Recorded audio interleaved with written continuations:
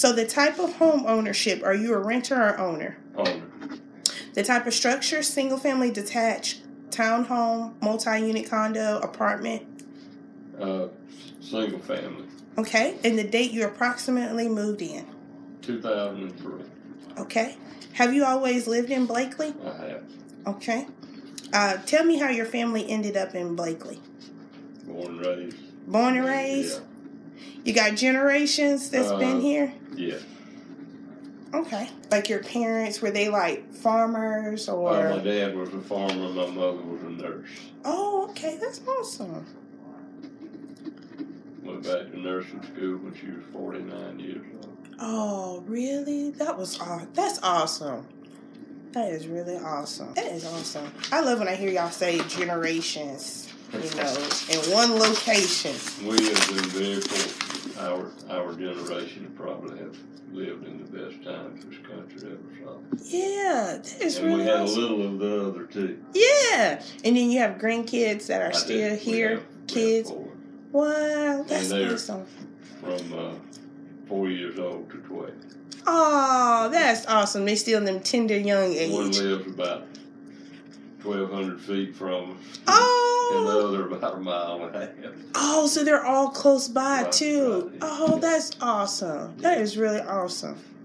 And so could you tell me a little bit about the kind of home you live in, like the amount of bedrooms, square footage, and bathrooms? 3 bedroom and okay. 2,700, I think, square feet. And 2 bath? 2.5. Okay, 2.5. And you said 2,700 square foot. Okay. And then is it all brick, vinyl? Vinyl. Okay. And then what type of roof do you have? Shingle roof. Okay. Okay. And then have you invested in solar either on the rooftop of your home, on your property, as part of your business, or as part of a program through your utility company? No. Okay. Let's see. Tell me why you do not have rooftop solar, or did you make that decision, or was it made for you? The economics have not, at this point, reached the point where I think the payback is it's still too far out. Oh, okay. Yeah. So can you tell me a little bit about the panels that you... The ones that are on the solar? Yes, sir. They're 330 watt panels each. Is this at your home? No, this is at the solar farm. At the solar farm? Yeah. Is this the farm you're doing? It is. Oh, okay. So you have... I lease the property to this company, and they're doing it. Oh, okay. And so what are y'all doing with this solar panel? Okay, it is right at a 25-acre project. Uh-huh. And Inman Solar out of Atlanta they're doing the build out on it. And what they usually do after they build it out is they will sell their lease that they have to me to some other big company. Right. And they will then maintain. There's a lot of things on these things that I don't understand. Tax benefits, and then all the energy will be sold to Georgia Power. Oh. And we're on the Georgia Power line. If it was one of the EMCs, then it would be to them. But this particular farm, there's about 10,000 panels on it. 10,000 panels. And it will furnish enough energy to support about 600 homes. 600 homes? Yeah, that's amazing from the standpoint of it's just 25 acres. Right. Yeah, but now the thing is, that's during sunlight conditions. Right, yeah. And the big thing in solar, from what I understand with them, and it's probably 5-10 years away, is storage, the battery technology. Right. So where they can charge these batteries during the day, and then they'll discharge at night. Right. So they're producing more well, I won't say they're producing more than is used because they're putting it in the line. Right. For Georgia Power. So the solar is going back into the lines. Georgia Power, they do a build out. Solar is DC power. Right. And they convert it. They've got all these inverters that convert it back to AC. And then they run it through a transformer that sends it to Georgia Power's transformer. And then they put it back in the line. And this is part of it I don't understand. It's a two-way street, really, because they've got power coming in because these panels tilt as the sun. When the sun comes up in the morning, they're pointed toward it. Right. As it rotates during the day, they rotate with the sun. Oh, the panels are in rotation with the sun. Yeah, they rotate. They've got them through GPS or something, and they know it's all computerized. Right. And then they've also got a wind speed monitor. Because at times, sometimes they're almost like that. Yeah. And if the wind gets up to a certain point, it'll rotate them flat. Where it can't get a big bite on them. Right. Keep them tearing them up. It's been an interesting process to watch this build out. But, But I think on this one they have 26 inverters changing it from DC to AC.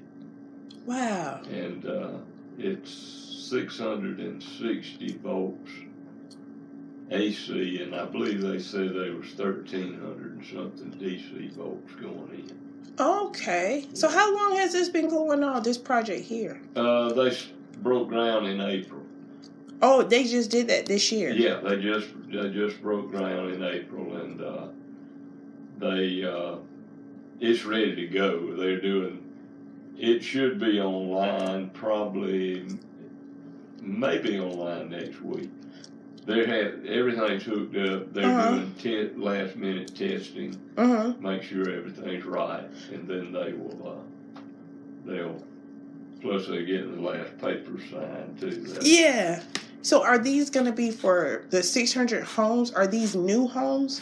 Well, that was just something they told. That's how many it would furnish. It just goes into the grid. Oh, it's just going to go to every home. It goes into the grid, goes back to the main substation, and it just goes out from there. So what are they trying to see as far as with these panels and the electricity? What are they trying to see what it does? Well, I kind of understand that some of these power companies are mandated to have so much green energy. Oh, okay. And that's kind of where they're going from. The way this thing came about is I got a paper in the mail. I almost threw it in the trash can. And it said, your place is one of the places that is being looked at for solar energy. And they had a big description of the property. So I said, well, I'll call the guy. And he came down and met with me. And what they do initially, well, like on the one they're doing at home, is they just give you a fee for a 6-month option. All this goes into a pool, and then Georgia Power or one of the other power companies review these things, and they pick, well, this one looks like it'll be good for us, or that one looks like it'll be, and they pull them out. And then once they pull them out, then you sign another paper for it, and they pay you the first one, they don't pay you a lot for it. They give you $100 for 6 months just to throw it in the pool. And then the next one, if it's pool, then they give you some more earnest money. Okay. And then they have to do all the environmental studies and such as that. And if something goes awry there, then the thing may be scrapped. But if everything goes well, the time span on this was last year in June. I think it was when we did the first initial thing. Yeah. And then I didn't hear anything from them. I had forgotten about it, really. They told me it'd be, 5 months at the best. And then they called me and said, well, yours was full. Oh. That was November. And they said, we're 90% sure that it'll probably go. So they said, we'll know for sure in 2 weeks. So in 2 weeks, they called and said, it's go. We want to come down and get this other paper signed and start from there. So they did, and they had initially wanted to start construction in January and February, but the weather we had and they just couldn't. Right. So we got everything signed, and they were able to start in April, and things have flowed pretty good. They fenced it. They put about I think it's an 8-foot fence, chain link fence around it. And this is on your property, right? Yeah. Wow. And they give you I've got a 35-year lease. Whoa. I'll be dead and gone. Right. And they have an option to renew for another 5 years. So the next person in line in your family would have to take over and continue it. Yeah. And in the leases, if they decide at the end of the lease, they're to put it back in the same condition it was when they started, which it was agricultural land. Right. And if, you always have these things you have concern about. What if they go bankrupt or something like that? But there's a lot of guidelines in the lease for that. But it's a pretty good deal for the county too, because it doesn't create jobs. You have 25 people coming here during construction that are staying locally and eating locally, but after it's completed, they're gone.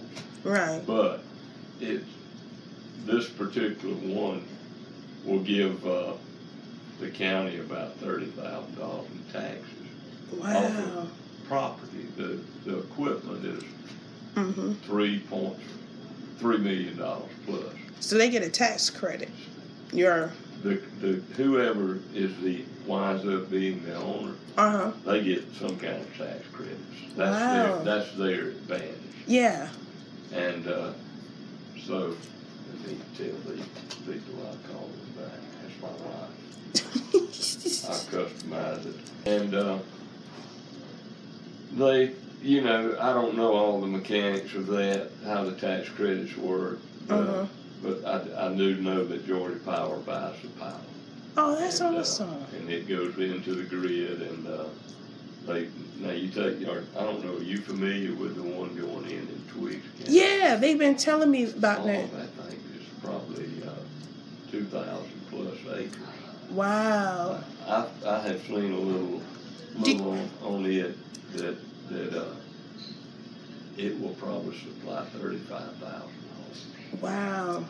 And that could actually cover majority of this county. Yeah, that's big. They're going to go into one Robbins probably a lot of it. They're right along that big power line. Right. And that makes a lot of difference if you're close to the power line? Close to the transmission line. Oh, okay. Yeah. So if you had the option, would you put rooftop solar on your home? I am actually talking with the company that did this. Really?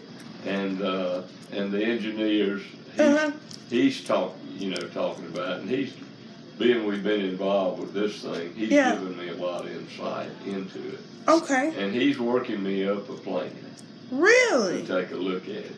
And So what are you hoping? I guess what are they saying if they put the rooftop solar panels on your home? Would that take care of your electricity bill? No. Well, during the day it would take care of some of that, and they do have some storage capacity that you can buy now. It's not as efficient as what's coming down the line. Right. But you basically it's batteries. Right. And they'll charge during the day. But usually on the rooftop, you probably would have in the neighborhood of 4,000 watts. So is this going to be a discount? Right. It'll run your lights. It'll run your refrigerator, and if you go to LEDs, you can, cut your power source on your lights to the point that you can run your refrigerator, you can run your microwave and such as that. So is it enough where it's going to cover like your water? Is your water pump electric? 4,000 might would run your water pump. And your AC, well, of course, wouldn't run your AC. Okay, so are you going to get like a discount towards your Georgia power bill? Is this how this is going to work? The way these things work, if you generate more than you're using, it goes back in the system, and they have to pay you for it. Whoa! Now they don't pay you a lot. I think it's 5 cents a kilowatt or something like that. Right. But it's still, if you're not using a lot during the day, you could, right. But the payout right now is, they're talking probably 15 years to pay out putting it in. Oh, to get, okay. And then you got cloudy days or rainy days. Right. That is awesome. Okay. So when you're thinking about getting it installed? Maybe next year? Maybe. If we, everything works out. Right. And I'm fortunate to have the engineers that are working on this one, that they give me all this insight into. Right. Because they say, we would have it on our home right now. There's been a lot of progress made in the panels. Mm-hmm. They have come down in price. Okay. Considerably. And these panels were made in Vietnam. Really? Yeah, they were shipped from Vietnam. I didn't know that. Yeah, a lot of them have been being made in China. Right. And they're, shifting production to other places. Mm-hmm. I did not know that. These may have been made in China, and they just sent them to Vietnam and shipped them to there.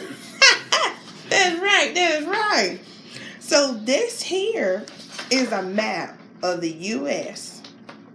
And I would like you to check off where you think there is rooftop solar in these states. In the states? Yeah. Just check. It's no right or wrong answer. Okay. It's just a guess on where you think there is rooftop solar. In any of the states? Any of the states. Okay. Yes, sir. All right. I'm just putting the ones I figured there's the most. Oh, yes, sir. Yeah, that's fine. So you got checked off California. We got Arizona, New Mexico, Texas, Alabama, Mississippi, Florida, Georgia. Well, not Mississippi. Alabama, Georgia, South Carolina, Tennessee, and Florida. Okay. So with that being said, why did you select, why do you think those states have rooftop solars? Sunshine, that's right. And what else?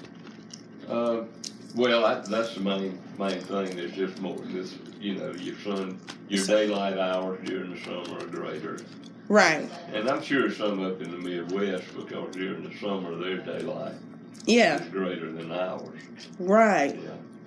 And what would you say with those communities? What makes those states different from the state of Georgia?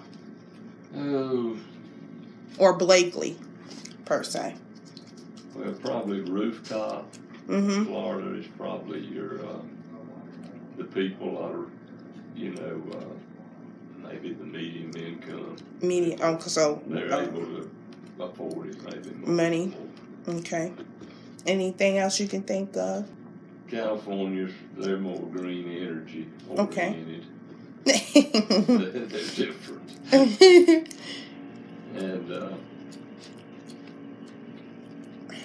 most all of these, these rooftop stuff is people probably that are more green energy oriented.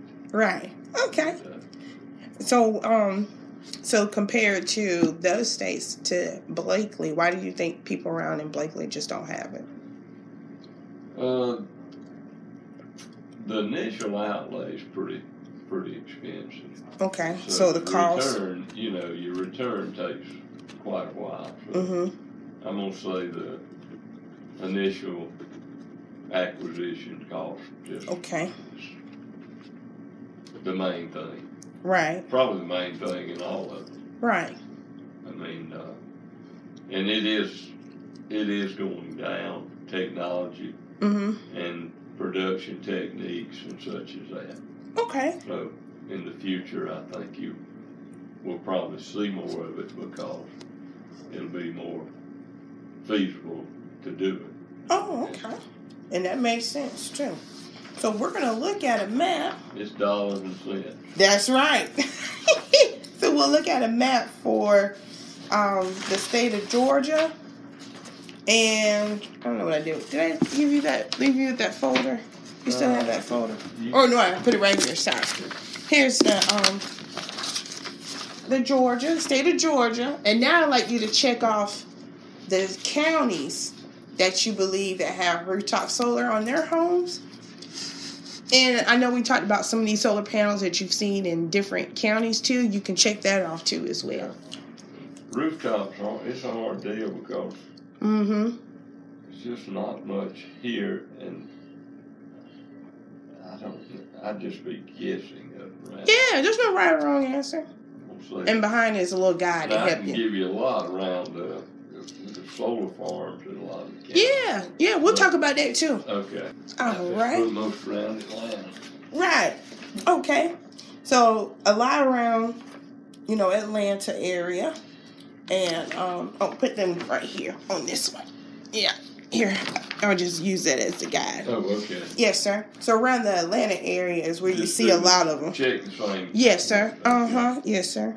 So what makes the people from the counties you checked off in the Atlanta area different from Bleckley? Income. Okay. Anything else you can think of? Green friendly. Anything else you can think of? I'd say that's basically it. That's about it? Yeah. Okay. So with down here in Bleckley County, why do you think they don't have it? Well, it's compared to those counties? Well, going back to the income. Income. What about any of your close friends here in the state of Georgia? Do they have solar on their roof? None that I know of. Okay. And then why do you think they don't have any? The payback. Payback? I won't say income, payback period. And you might put that on the other. The return, your payback period is just still way out there. Okay. So, I think if you can get it down to where you 7 to 10 years, then you probably will see more of it. But as long as we're 10 plus, it's just less people have more money they know what to do with. So. That is true. And then if they do, that goes to your green energy friendly. Right. So anything else you'd like to add to this interview? Okay. Well, thank you. I sure do appreciate you coming and talking with me. But I do have one question. Okay. If Extension was to offer programming, talking about solar energy, whether it's talking about the cost, the benefits, installation, maintenance, do you think people in Bleckley County would be more apt to come? That's a good question. We don't have a lot, so you got to have a lot to create interest. So right. Probably as more of it's added and they see it, okay, they would. Because there's going to be a need for people to maintain these things, right, and also keep the grass mowed, clean around them, and such as that. That's okay.